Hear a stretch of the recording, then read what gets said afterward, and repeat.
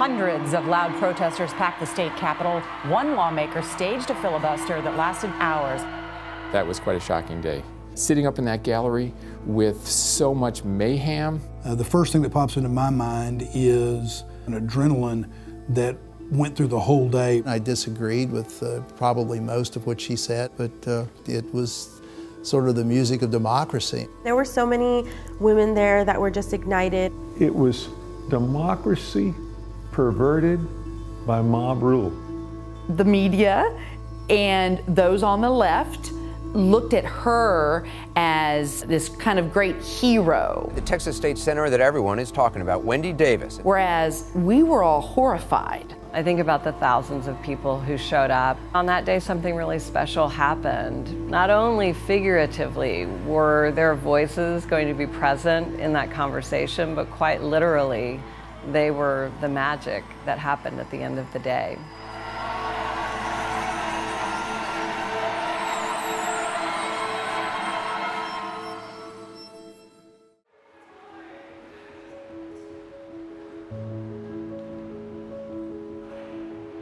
The aim, we all understood, was to close as many abortion clinics as possible. I would not have moved the bill if it was an effort to hurt women, to limit women. You know, as a physician, I felt it was important because I think it in many ways protected women who chose to have abortions.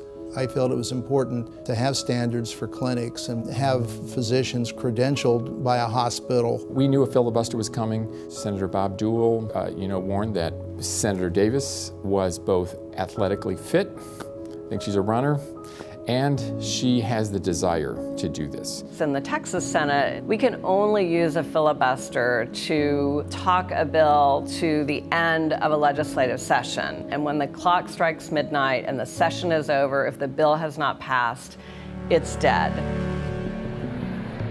When I walked out, I was trying very hard just to gather my thoughts, take a deep breath, and put my head down and get to work knowing that we had a long day ahead. I don't mind the filibuster. I don't mind Wendy Davis trying, but there was no exit strategy for the Democrats. How do you win?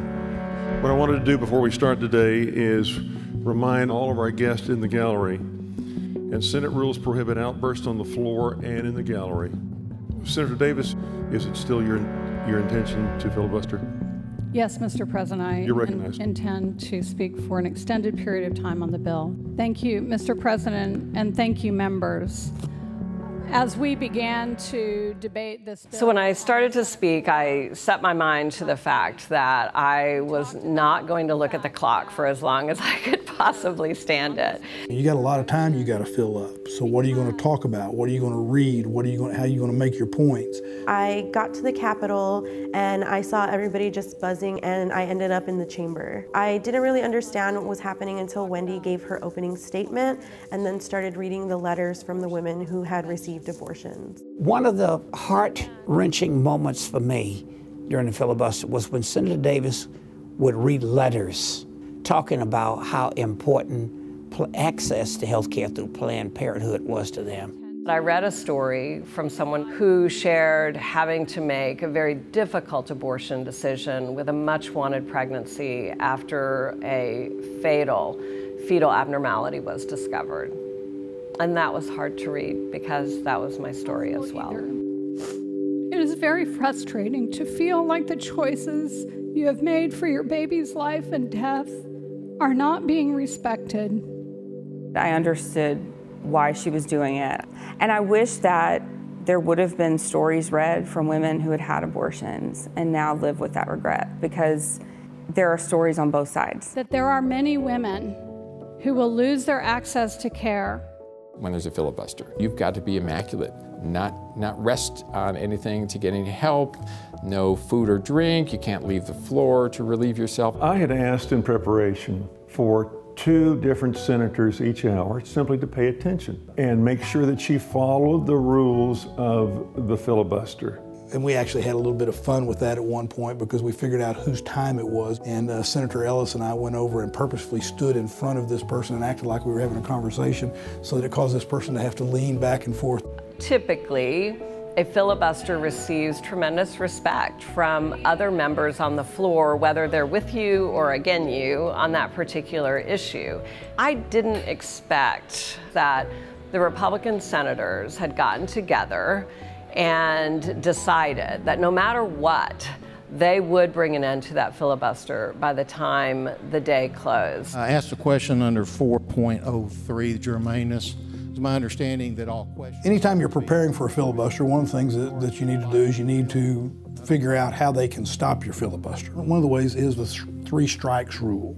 The debate needs to be kept to the subject of the bill. Here I was talking about Planned Parenthood and previous cuts that had been made for women's access to reproductive care. I think most reasonable minds would agree that was a very germane conversation to be had. When the senators called a point of order, I sustained it. With the call of that very first point of order, I knew suddenly that I was up against what was going to be a really hard day. You know, there was a lot of scrutiny on her behavior, but that's always how it works. Everybody puts their magnifying glasses on the behavior of the person who's doing a filibuster. She was having trouble with her back, so she needed help with a back brace. I certainly wouldn't have thought that it would have merited a point of order. A filibuster is an endurance contest, and it's to be made unaided and unassisted. It became very clear that we're playing by a rule book that's being written as they go along to try to stop this. There was no changing rules. We didn't change anything, nothing. Is winning everything, or do traditions in this body mean something to you?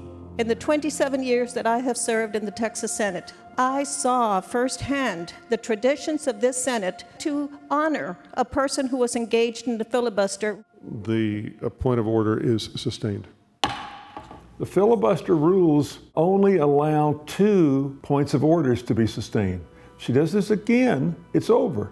My chief of staff came to me and he said, they've just called the second point of order on Senator Davis. They are going to try to take her down. I remember getting a text that told me that the president was paying attention. And I took my phone over and showed Senator Davis. That's when I understood that something special was going on, that people must be watching from all over the place. A hard-fought battle over abortion is going on right now in Austin. It was shocking that the 3rd strike was on something that was clearly germane. I was talking about the 2011 passage by the Texas legislature of a sonogram bill. The rules are very, very clear. You can only talk about issues that are germane to the bill. I wanted to break the filibuster, but I thought the reason that it was broken was a stretch. Your point of order is well taken and is sustained. The chair recognizes Senator Hager for a motion. At that point, all common sense had been thrown out of the Senate chamber. But what it did is it put us in a position for what do we do next? I have a parliamentary inquiry. I've just recognized you twice. Can you hear me? Mr. President, it's my understanding from your previous rulings that we had to eat up the clock. And that's where the incredible and masterful work of my Senate Democratic colleagues to eat up minute after minute after precious minute. Even with this draw, I've never talked so slowly in my life.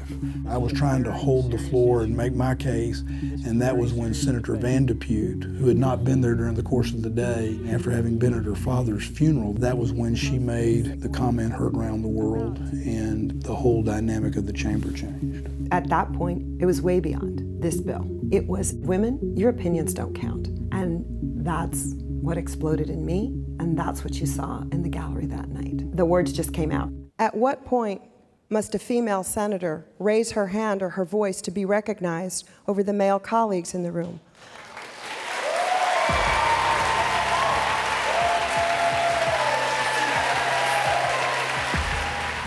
It became this thunderous, magical, most beautiful demonstration of what it means to live and participate in a democracy that I certainly have ever experienced. Of course, people should have their voices heard, but there's a time and a place. The Senate chamber shouldn't be that place. This is not a basketball game. Whatever side you're on, you've got to respect the process, and that didn't happen that night. I was disappointed in my Democratic colleagues for encouraging the outbursts to stop the process. I did everything I could possibly think of to do, and the Democrats in the crowds responded to mob rule. I went out on the floor and I said, I'm calling a vote right now. They couldn't get a vote. You didn't have a vote because of the noise. We didn't finish that filibuster. Not Wendy, not me, not the Democratic senators. It was the people. Regrettably, the constitutional time for the first called session of the 83rd legislature has expired. Senate Bill 5 cannot be signed in the presence of the Senate at this time and therefore cannot be enrolled. It's been fun, but see you soon.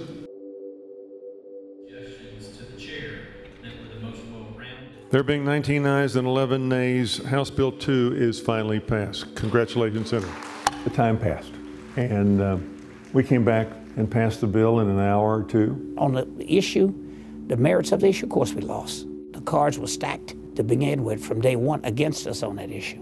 But I don't think that we lost completely. We clearly put a spotlight on that issue. If you just judge win and loss by whether a bill passes or fails to pass, you're not looking big enough.